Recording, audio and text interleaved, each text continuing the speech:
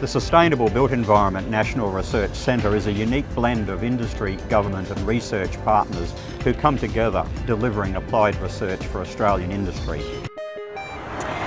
Roads are a crucial part of Australia's transportation infrastructure and will continue to be in the foreseeable future.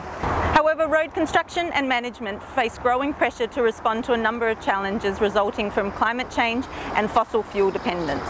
Climate change is massive for main roads. With temperatures getting warmer, it affects the asset, the pavement itself and how long it lasts, but also it has an implication for the vulnerability of our communities as well, because the roads play a key role in an evacuation scenario if there's bushfires. We're a growing city, so our transport system is fundamental to how people get around and how people work and live within our city. So our transport challenge is getting bigger and bigger every year.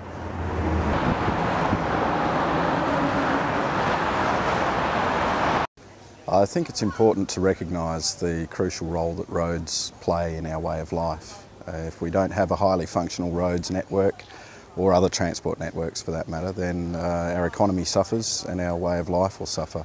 What is critical is how these roads are designed, constructed, operated and disposed of at end of life. And what we're seeing more and more is that the owners of large infrastructure want more solutions to make their assets more sustainable.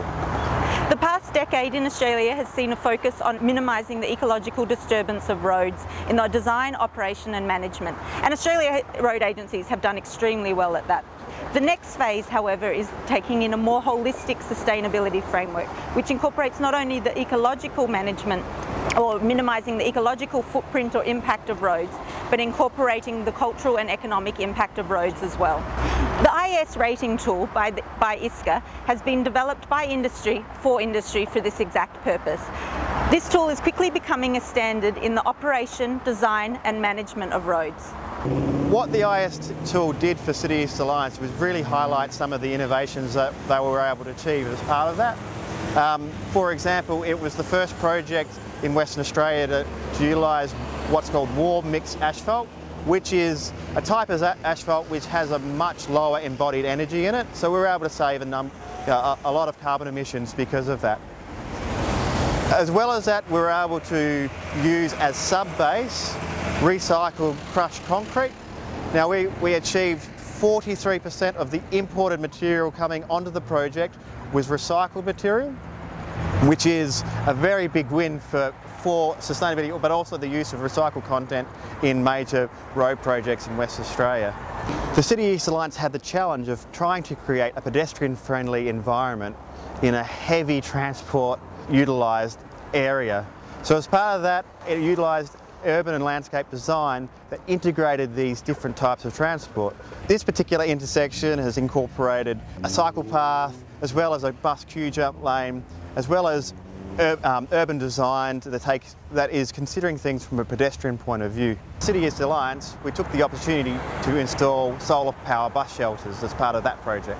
They simply only light the shelter at this stage, but we're looking to expand that, so potentially in the future we'll be looking to light our traffic signals and our street lighting from the power of renewable energy.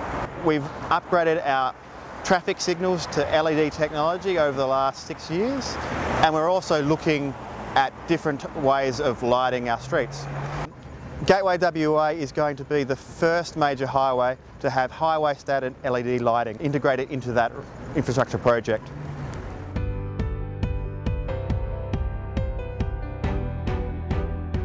Congratulations to Main Roads WA. To be successful in the future, we will need to have a sustainable industry. And I think it's important to recognise that we can be influenced by and also influence changes to economic, environmental and social conditions. The collaboration between universities and industry, I think, gives a real mutual benefit. I think the Future of Roads project is a good example of this, and one that I think that will provide an enhancement to the sustainability of roads in the future. This project, The Future of Roads, focuses on how road agencies, particularly in Western Australia, New South Wales and Queensland, are facing the future and dealing with some of these pressures and incorporating some of these innovations. Some of the key trends the Future of Roads project has highlighted to us is the declining demand for car use. We see the major innovation that's coming that we need to prepare for are autonomous vehicles and electric vehicles. Well, I think the introduction of the ISCA tool to infrastructure in Australia and hopefully internationally is an exciting development where we as an industry can target more sustainable outcomes through the design, construction and operation of these assets.